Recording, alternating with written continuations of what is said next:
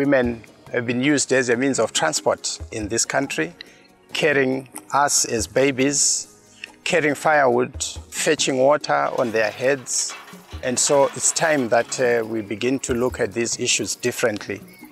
Experience yandayo yekusengana nemvura kusati waenda kuchikoro yairwadza handidi kunyepa because you have to wake up early in the morning woita basa repamba wochera mvura yako yekugeza nemasiblings ako. It was hard, it was difficult. Makumba akurwadza kuramba ndingoenda kumvura kana kuhuni kana kumunda. Kumunda kwangu 2 kilomita kubva pamba. Saka zvinhu zviri kungondiomera zvese zvese. Development benefit. People need transport. They spend a lot of money on it, be it to get their kids to clinic or to school or to take goods to market, to go and buy agricultural inputs. There's a very, very clear need. People spend lots of time walking, carrying water and other things. It's quite easy to sell to people that this is a kind of missing link in development.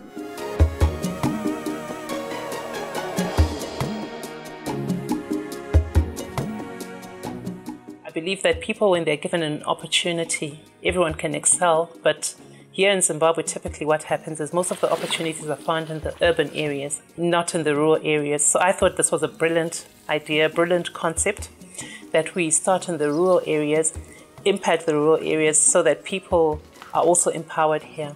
And having had the opportunity to live in China, I was really struck by the fact that mobility at a household level is easy. People have these 3-wheel bikes, they're affordable, and they help them, do arduous chores like fetching water.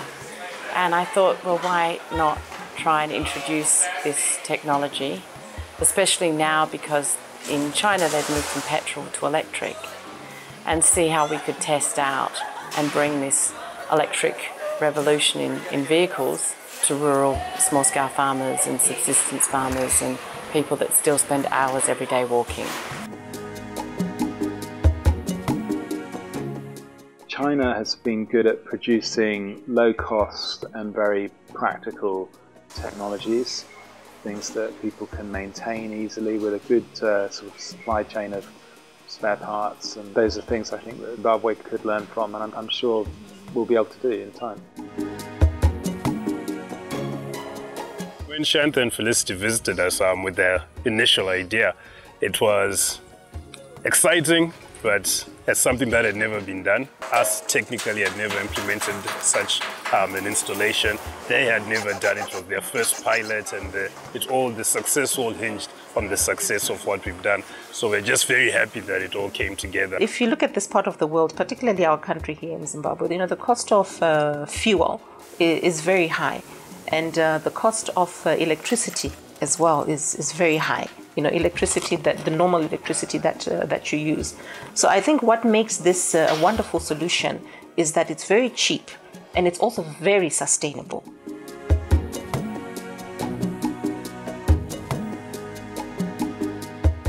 I think this project will truly make this community better.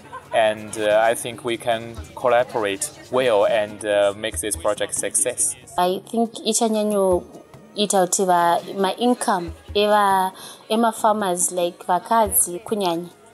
Ichanyanyo itautiwa vakwanise kuitawo ma projects anoita kuti vabudirirewo mukurarama kwavo chero pane zvavanoita ichava empower.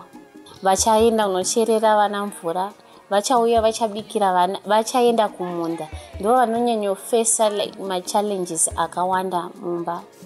When I saw this project, I think it's magic because first it helps Africa's women. Second, it's related to my research. I think it may be good for myself too. Third, I think Shanta is a very charming woman, and he gives us a lot of advice and make us addicted to this project, and we all joined it. It was a nice project because it had both an engineering side to it and then in developing countries. And since I had some background and some working experience in NGOs in Africa, I was I was keen to get into more engineering fields than NGOs. This is much nicer. This is where you can actually generate money from the inside and then bring it out. Have more sustaining both socially, economically, and environmentally. First, I never come to Africa, and I want to see how the project will run in Africa, and what difference are there in Africa with in China. And second, the major somewhat is about power, and I also study about power.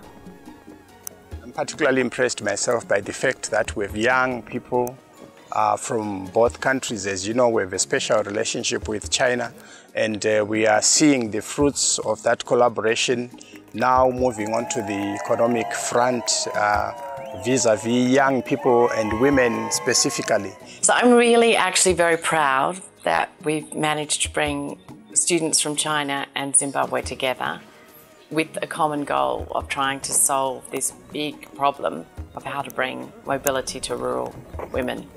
And it's been an amazing experience just to watch how they've got to know each other, how they've formed groups in which they've collaborated to figure out answers to these questions, to try and figure out solutions to these big problems. But most importantly, just watching friendships blossom between people from very different backgrounds, very different circumstances is really, really wonderful.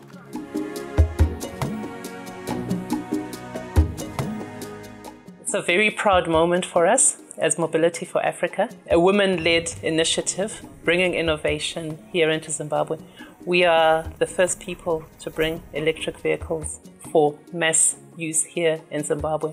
Tinokwanisa kutospenda the whole day tichiita basa redu repamba nekuti huni tinenge tichidzitora kana kuti 6 to 7 kilometers kuminda kwacho nekumagadheni zvinenge zvine madistance akati takafarira program iyoyi yauya ichirerutsa zvinhu zvakawanda patanga tichifanira kuswera tichiita basa taakuzviita nguva diki saka tafarira kuti tikapindawo muprogramu iyoyo tinokwanisawo kuwana nguva yekuita maprojects ekuexpanda mune maprojects nokuti tinenge taane enough time yekuita zvinhu zvedu.